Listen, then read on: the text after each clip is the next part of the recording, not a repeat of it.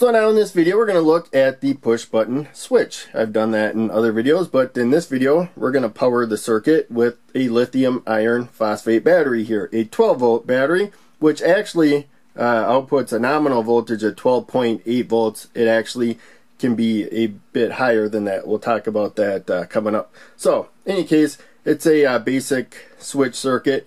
The circuit is off when the switch is open. So there's a gap right now between the top and the bottom there. If I press the button, then we bridge that gap and we have a connection. Now current can flow, and in this case the LED can light up. So now if I had charged these batteries really recently, they would be at about 13.6 volts if I had fully charged them. If the charger is attached though, and it's charging, hasn't turned off, then it could be applying 14.6 volts. So that's how I'm going to design my circuits for this series, where it can handle up to 14.6 volts total. So the LED here drops 2 volts. That means we might have 12.6 volts across these two resistors right there to limit current. And so if I just used a 1000 ohm resistor, a single one of these quarter watt ones, it would probably get too hot. So I have a couple resistors there, about half the resistance of 1000 ohms right there. They will split up the voltage. So as I said before, since this drops 2 volts, we could expect 12.6 volts across the two of them, which would leave us 6.3 volts across each of them. They'll divide that voltage equally. So they'll get half as hot, each one of them, versus a single resistor of twice the resistance. Hopefully that makes sense. But when the switch is open, of course, no current can flow. There's a gap. You press the button. Sometimes I illustrate this. It lowers the conductive area between two other conductive areas and bridges the gap. And then current can flow like that. So that 14.6 volts though is with the charger on. 13.6 is what you can expect if it's recently been charged. It will drift down a little bit over time, but you'll still be close to 13.6 if you charged it and haven't used it. And you want to use it until you get down to about 12 volts. That's a good time to recharge it. You can recharge it anytime though.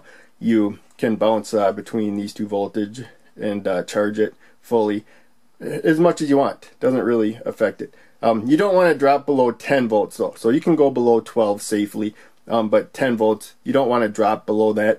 But if you really want to make full use of the stored charge, from completely charged to completely discharged, you could go down to 10 volts safely, but don't go below that.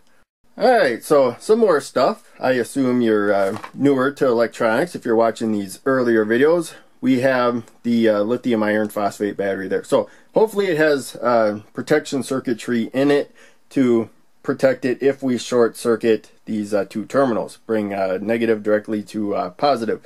We have a load here. I'm purposely keeping things separated so we don't accidentally make a direct connection between those 2 points. And hopefully this cheap wire and the poor connections there would limit current, but you don't want to take that chance. So this is a cheap board here, and that's, I meant to actually put that resistor with that one because we might lose a connection. So it's actually doing pretty good right there. But these cheap boards, these are thinner wire resistors.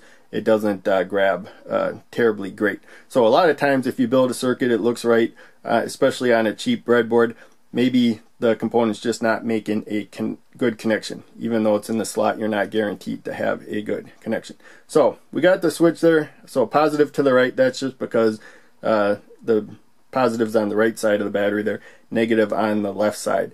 And so I'm only using negative for that rail, only using positive for that rail, keeping on that side. If we cross it over, we have an increased chance of short-circuiting something along the way. And so usually I work positive left towards negative, but here we have the opposite. We are working though positive up, working your way down to negative. That's common as well. So we could move that resistor to that side of the switch, doesn't matter. Bottom two are always connected to each other, and the top two of the push button switch are always connected together. Now one thing about this cheap board is the switch went in really well and it connects really well. The higher quality boards, they squeeze the components more. That's why they make a better connection. Whereas these have these little legs, and you could modify the leg. You can shave it down or whatever and bend it into different shapes. But they're bigger than the leads of these components, so it actually makes a good contact, and this isn't squeezing like a higher quality board, and so therefore it doesn't squeeze the component out once I get it in there. There we go. And so basic stuff, but this is a early video in this series, so we got some basic stuff I'm going to cover. So of course the long lead of the anode, or the LED I mean, that's the anode right there. That has to be more positive. Shorter lead, the cathode, that's if you don't trim it, and I'll show you that, is towards the more negative side. If you put it in backwards, it won't light up. That's another thing if the LED doesn't light up, and luckily it went in pretty easy there. Usually it's kind of a struggle. Don't force it in though. Keep wiggling it till it slides in pretty easily. Otherwise, these cheap boards, you can damage the metal pretty easily. The higher quality boards, they tend to take abuse better. But in any case, you got to put it in the right way, or it won't light up. But there you can see that we wired this up pretty good. And if we had trouble with those making a connection, that was just me not pushing the switch right. If we had trouble with those making connection, I could put that lead in with that one right there, so they share a spot.